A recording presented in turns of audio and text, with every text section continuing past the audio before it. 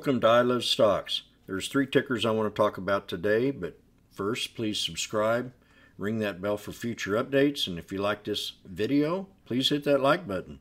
But I want to talk about PTON. I think we still can be bullish on it, but we are starting to hit a resistance level where we'll start to kind of round up to the top and maybe start pulling back a little bit for support. I also want to talk about a review that I did Thursday, I think, on INO and EKSO that were pretty accurate on the pullbacks. We did have a pretty bad day on Friday. As you noticed, the Dow went down. Let me find my little Dow thing here. Dow Jones was down about 730 points. The SPY was down pretty much 2.38%. QQQ and the IWM, I keep them on watch all the time. I like looking at the /ES when I'm comparing it to the SPY. And so we're going to keep all these on watch for this coming week. Also, you know that there's been a pickup in coronaviruses here down in Texas, Florida, and more in California. So we're going to be keeping a good eye on that also. We're thinking that the market might still be in a bearish kind of consolidated area next week compared to the pullbacks that we've had last week. So we might have another little pullback and then start consolidating for the rest of the week. But total confirmed 10,028,614 with a global death rate of 499,599. So yeah, we're going to be checking it out. We'll go straight to PTON. Let's take a good look at it right here. Peloton. Peloton's been on a great tear. It's a cocooning play. People have not been going to the gym. They've been working from home. I think this still has a little bit more room to run. It's had a pretty nice run. I mean, it's up over 100%. But they do have the bike. They have the treadmill. They have the apps, which I think 1.4 million people are subscribed to.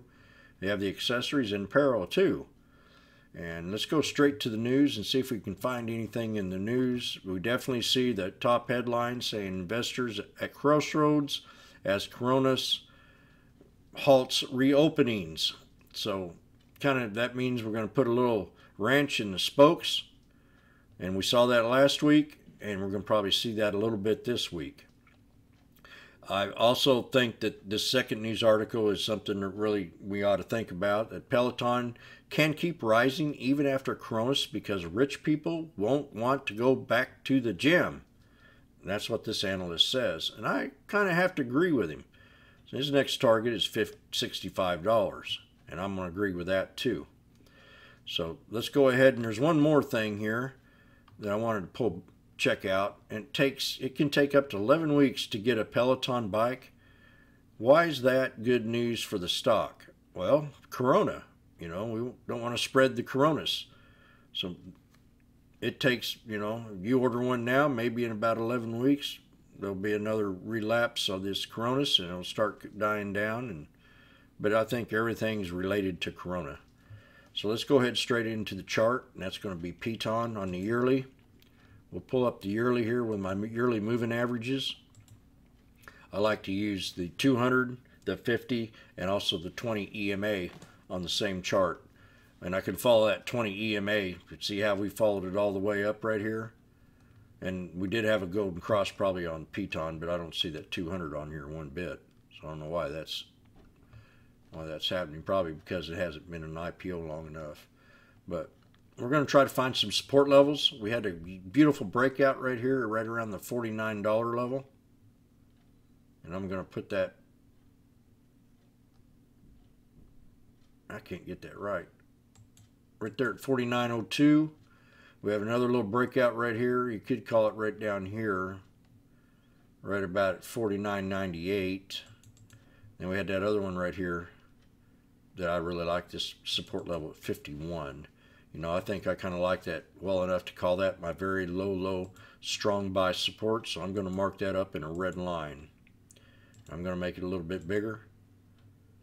And I'm going to okay it right here.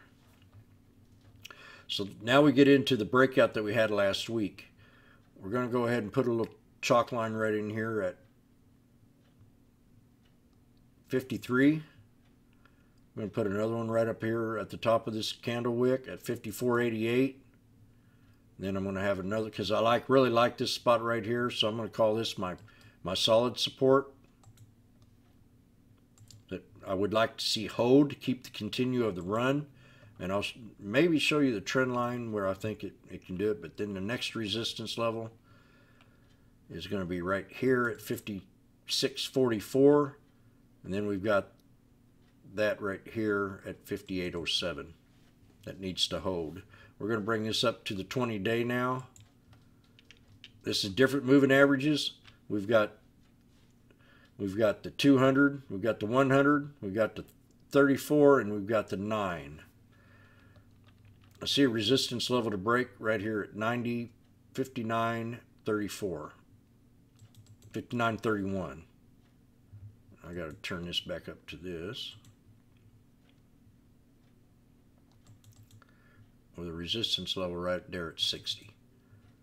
Whoop, I'm going to change that. I'm going to put that at 60.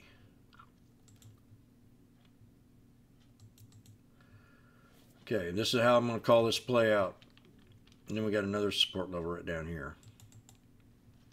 Low strong buy right down here, right around the 50% retracement mark. As you can see, it's right around the $51 level.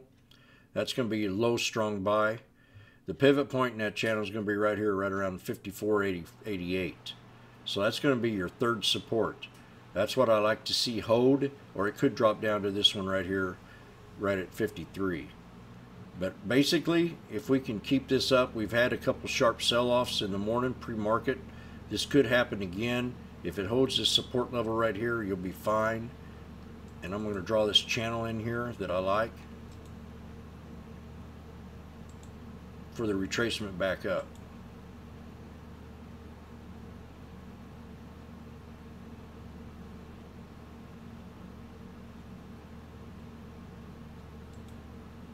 Right in there, in that channel right there between 56.44 and 56.98. That's going to be kind of like a hard support area. If it breaks below that, we'll go down to the pivot point area of 54.88. I'm trying to talk about a channel in here that I want it to kind of consolidate in. If it does break past and runs up to 62 or 65, expect it to pull back to this $60 level and then maybe have some more pullbacks. But for right now, we're bullish on it. I play it as it pulls back. That's how I'm going to play it. If it pulls back and finds support in one of my trend lines, I'll play the bounce back up and probably scalp it from here on out. PTON, we are hitting a resistance level. I see it kind of rounding off as it goes up to around a little below 65, maybe a little bit sooner, and pull back and try to find some support and build a consolidated period. So the next one I want to talk about is going to be two stocks that I talked about over the weekend, INO and EKSO. So let's go ahead and pull up the chart. Let's go ahead and pull up, yeah, there we go. INO had some pretty good news on it, or EKSO had some pretty good news on it. They had FDA approval for brain treatment patients to use the Eco Health system, the Eco Bionics. So I think this was a real good catalyst that brought this stock up to where it is today. And I'm very impressed with it. So let's look at the news, see if we can find anything else in here that could cause this stock to maybe run up a little bit better. Why is this stock trading higher today? Okay, this is why, because EKSO Bionics shares soars after company gets FDA clearance to use robotic exoskeleton in required brain injuries. Just, you know, people are going to be able to walk as long as they can push in buttons and get that thing to going. That's just a real good thing. I think this can start to consolidate in these higher highs that we've had right here, and it could be a good scalper. It did have an offering, the closing of an offering that happened about 18 days ago of a little under 8 million. So that did close, and that's some more good news for the stock. That kept it. And I don't think the offerings are going to hurt it that much, because this is a stock that's in high demand. And let's go ahead and go straight to the chart, and we're going to look at this stock, EKSO. Let's look at the yearly first. Now, if you watched the video last Thursday on this, you could see it pulled back right where I said it was going to pull back to. And I found a little support level right down there at the 844. So let's go ahead and, I had 866 if I remember correctly on the chart. Now I've already erased all these lines, so if you'd like to go back to the video, you could watch that. Actually, I had on EKSO, I had a 868 support level with a 725 low support. And we're going to go ahead and chalk this in right here. I'm thinking maybe now it's going to be right around the 725 area. You see what I'm talking about when it had this pullback? And then we had this daily candle right over here. But I'm going off this and matching it up with this candle that we had on the daily up on Thursday. We have a little resistance level right here at 999, and I'm going to bring it down just a little bit lower. In fact, I'm going to magnify this candle so I can see it a little bit better. Right at 999. If it breaks past that 10, we're going to get new buyers. If not, we can pull back some. But I really liked how it pulled back on Friday. Let's see if I can find any other trends in here. We're going to go ahead and draw that in there, and we're going to draw this one right down here. You know, these charts change as I go. We're going to pull this up to the 20-day now, to the EMAs. EKSO. We're on the 20-day chart. We got a support level right here at 673. I'd like to maybe bring this down just a little bit, so I'm going to clear this drawing, remove it. I'm going to adjust this trend line to these candlesticks right here.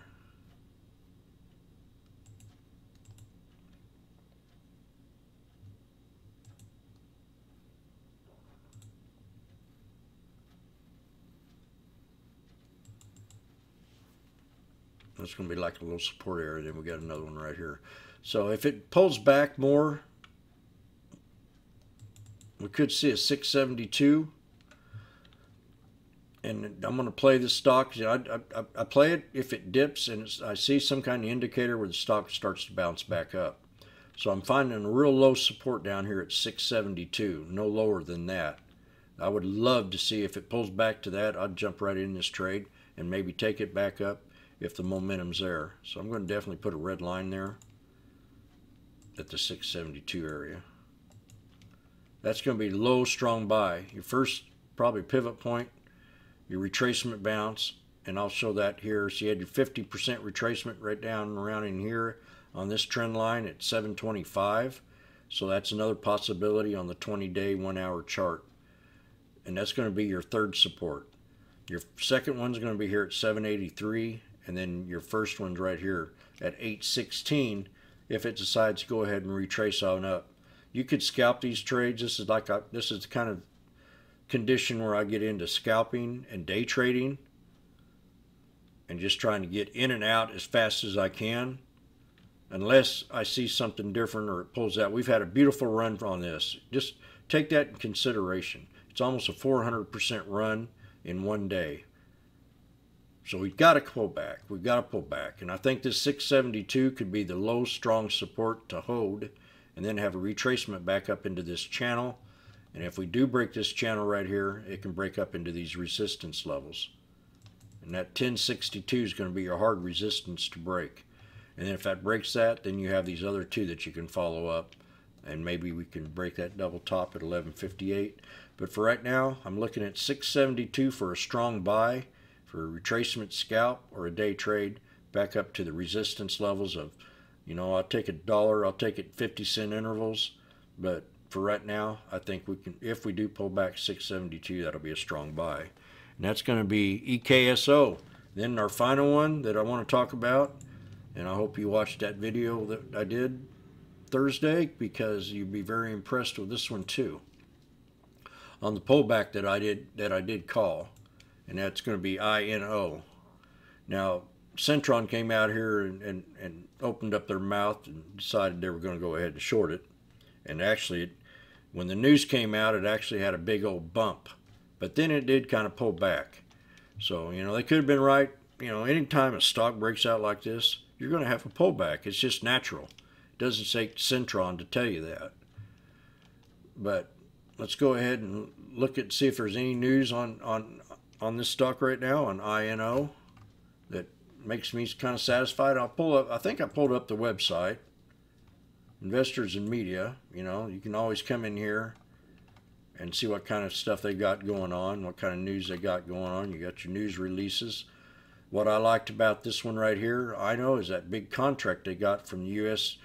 Department of Defense to scale up manufacture of Celentra 3PSP smart device for procurement of the Celentra 2000 for COVID-19 DNA vaccine. So that was real good news, and that was the catalyst that brought this stock up, was that contract deal. And I was very impressed in how this run came. So let's go ahead and see if there's anything else in the wire here that kind of throws me off a little bit. How does the future hold for pharmaceutical? They've been cutting their estimates. So analysts are cutting their estimates. So maybe we are going to have a little pullback. You know, the stock pulls back to 20-year high. Even the long-time bulls say it's less palatable after a recent rally. Okay. So are we going to get another pullback again? We might now after reading some of this news. Stock is a winner. It's because valuations get stretched. Now, I ain't seen much good news coming out of it, but I sure like that defense contract they got. So I don't know. Let's look at the chart and see where we can go from this one. INO. We'll look at the yearly. I'll tell you if we're ready for another pullback or not. It's had a beautiful real run, that's for sure. At 33.79, I got 33.73. Did have a pullback on Friday, so let's go ahead and pull up the daily. We have low support down here, right around the 1875 area. So I'd almost consider that 1891. I'm going to put a red line on that one. This is a kind of trade you just got to watch it and wait for the trend, which way it's going to go. But that 1891 looks to me like it's pretty solid support. We did have some nice engulfing candles right here. And then we've kind of had this candle right here, and I'm not too gummy on it. I think we can pull back to this lower support level of 25.33 maybe, or somewhere in this channel of support. And I'm going to make it a little bit bigger, a little wider. It also depends on how the market's going to run. I'm going to change this into a black line.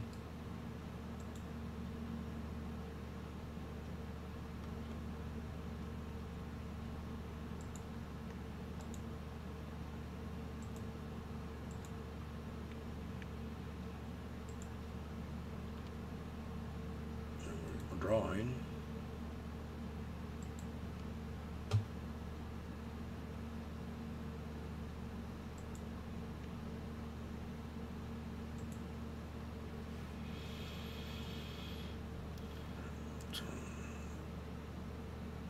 Somewhere, let me bring this up just a little bit higher. No, I think that's going to be it. So I've got a low support right down here, right around 21.24. I want to see if I can turn this into a black line too. I'll just leave it.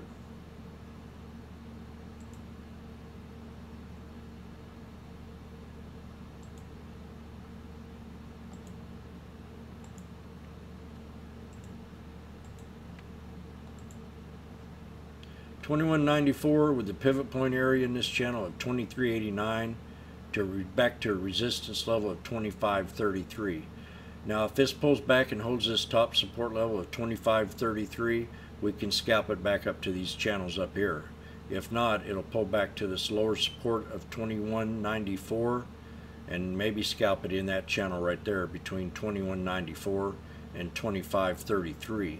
Or we pull back to the strong buy here at 18.91, which is close to the 50% retracement on the yearly chart.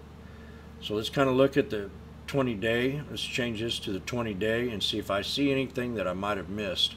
I see 127 something right here, but I think that's just